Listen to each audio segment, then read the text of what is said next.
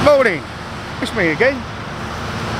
We're at our farm, bringing in the harvest time again. Let's follow up James with his combine and all these trailers. Be good to see you. If you like the video, don't forget to give it a thumbs up and subscribe. I keep getting this wrong. Now it's either that side or that side, but hit that subscription button. And if you get a chance, ring that bell, that'd be good for me. Thanks ever so much. Here we go.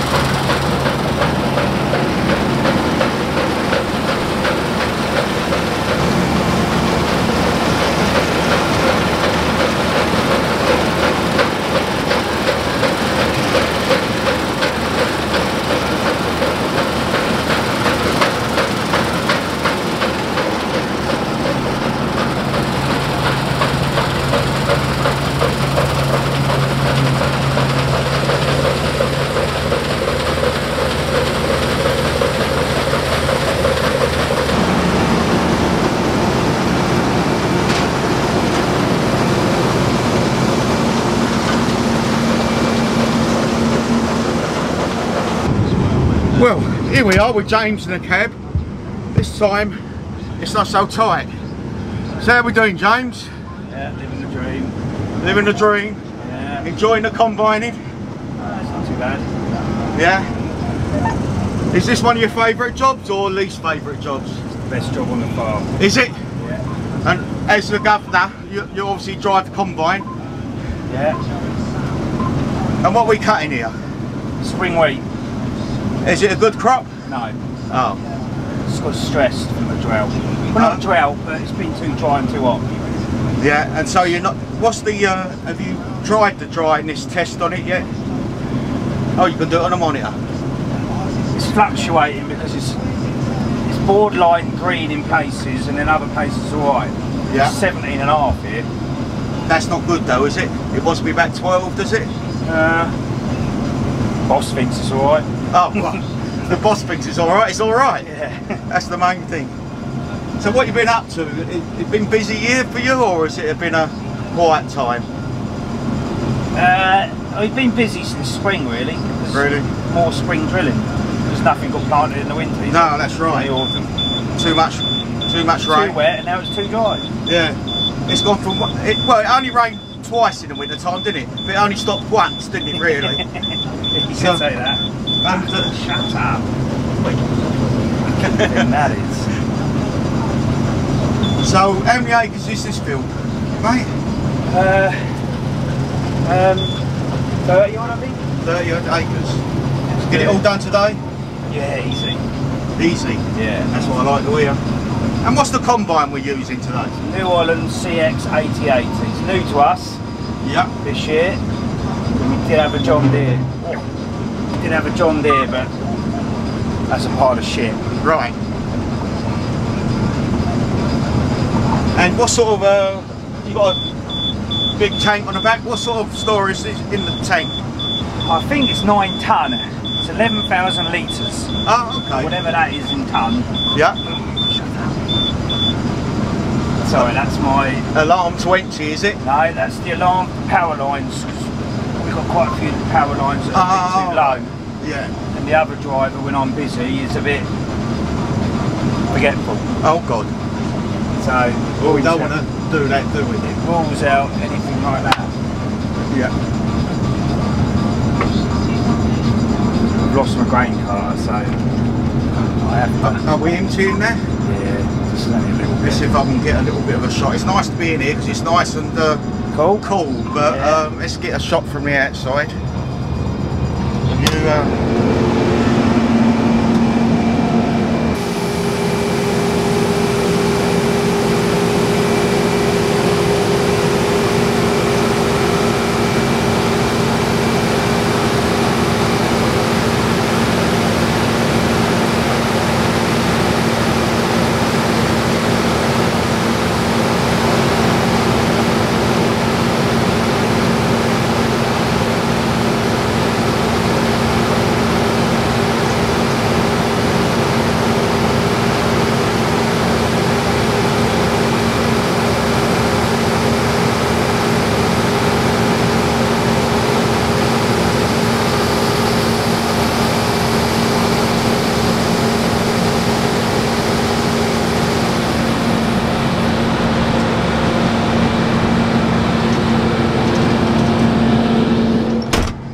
as well?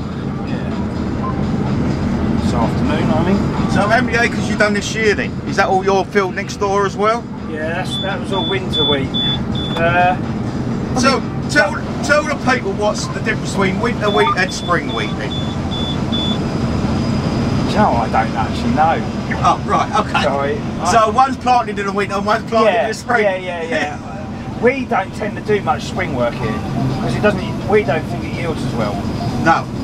So it's got to have the winter, really, isn't it? The winter wheat is what pays for everything, really, and everything else is just a crop you have to grow. Yeah. But our rate this year is terrible. Oh, is it? It's just terrible. The money you spend on that, and the yields we've got, is just unreal. Really? How many acres you got in rate? Near 200. Really?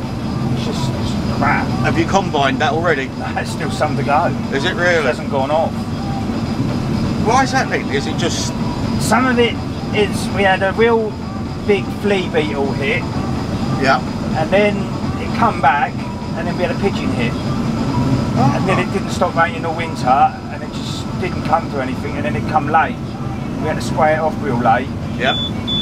And then the chemical, you know, just didn't hit it. Just didn't. It's still green underneath.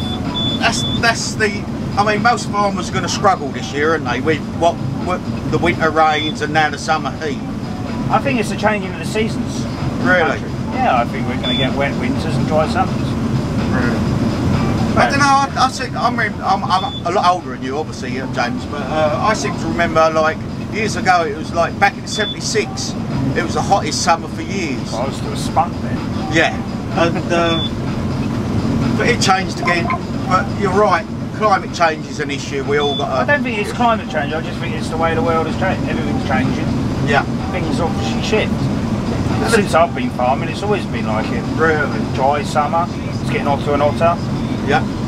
I mean, the trouble is with Kent though is we're building, aren't we? We seem to be building and building. Yeah. Roads and more housing. I mean, you know, I had many a happy time in the countryside when I was young. And it's just being carved up now, isn't it? Yeah. So, but then you also find a lot of farm owners like doing that because they can generate more money for the farm, can't they? Obviously. Selling the land. But do you think it's the younger, the sons of the farmers selling it off because it's quick buck? No, I think if the money's there to add, you would have it, wouldn't you? Well, I suppose we're only on this earth once, aren't we? Exactly. Why make life hard for yourself? You can make a few £1 million from a bit of ground, yeah, but you can invest back into the farm to make life easier and better. Why would you not? Yeah, but we're not making no more land, are we? No. No. No. I know a machine like this costs a few pounds as well. We're talking probably hundreds of thousands for this, aren't we? What is this? 120 or something? 120,000. Second hand as well. So, can you imagine, you know? And it only gets used 2 months of the year. Yeah, and it's sitting in the shed. Sitting in the shed, costing money because you have to do a lot of work to it. But the trouble is with contractors, then you're there beg and wheel then, aren't you? So, you know, you've got to, when they're not busy, you want them, when they're very busy, you want the wheat in. But when they're not busy, it's too late, isn't it? So, yeah. This part of the country seems to be a lot drier than everywhere else. Yeah, the Weald is. Yeah. I mean, I've noticed that down my lakes, the Weald is very dry. I mean, up in London, it's rained, and down in the Weald, it just hasn't. No. Hasn't at all. And everyone's in the same boat, so it doesn't, you know. Oh yeah. There's no, you can't lose sleep because everyone's in it. If the next door neighbour was getting freaking good yields and we're not, then there's something wrong, isn't there? Yeah, yeah. Oh, obviously, you're doing something wrong. Everyone's in the same boat. Everyone's struggling this year. Yep. No one's yields are great. So will that drive up the prices for the wheat, or would it? No, I mean, I get it from a port, wouldn't they? Yeah. Yeah. I mean, I look at the American channels and they have thousands of acres of wheat, don't they? Yeah, but they get big subsidies from the government. Oh, do they? Oh, okay. So I suppose what Eastern Europe is our main competition? No, everywhere affects the market. Really? I think, I'm not 100%, someone would tell me different. Yeah. But everyone, if America flood the market, then surely our market will go to this. Yeah. I mean, let's face it, you've got to have a wage, isn't it? Yeah. You know, and that's why small farms can't compete. 300 acres, you just can't make a wage. We're 1,000 and we're, you know, the 1,000-acre farms will soon start disappearing. And then bigger farms take over. Yeah. And then the average size will be 3,000 acres. Yeah. I mean, the bigger farms buy the small farms up, sell all the properties, don't they? Yeah. And then go in 3 times a year to drill, to spray, to harvest, don't they? Yeah. And you can, you know, in your 3,000-acre farm 20 years ago had 5 or 6 blokes. Now it's 2 blokes. Yeah. And same with you. You got yourself and what, 1 extra person? They're helpers. They're not here full time. No, they're the only full time. You're the only full timer. But do you enjoy farming though? Yeah. Yes and no. The seasons are good though, aren't they? Really. I'm starting to miss summer a little bit. You know, well, you spend all time in here, don't you? Yeah. All time in the tractor. And, but that's more than tractors though, isn't it, really? Aircon, air conditioning. Yeah. You know? Life changes when you become a father, doesn't it? You're like, oh. Yeah. So how many children have you got then? One. Got 1 child. Fantastic. Well, I've enjoyed this little chat with you, James. I'm going to jump out in a minute and get my GoPro before it goes into the... I am watching it. Goes into the machine and swallows it up. But we'll catch you in a minute, shall we? Well, I'll tell you what. No, I'll wait until I get to the other end of the field. Because it's a long walk.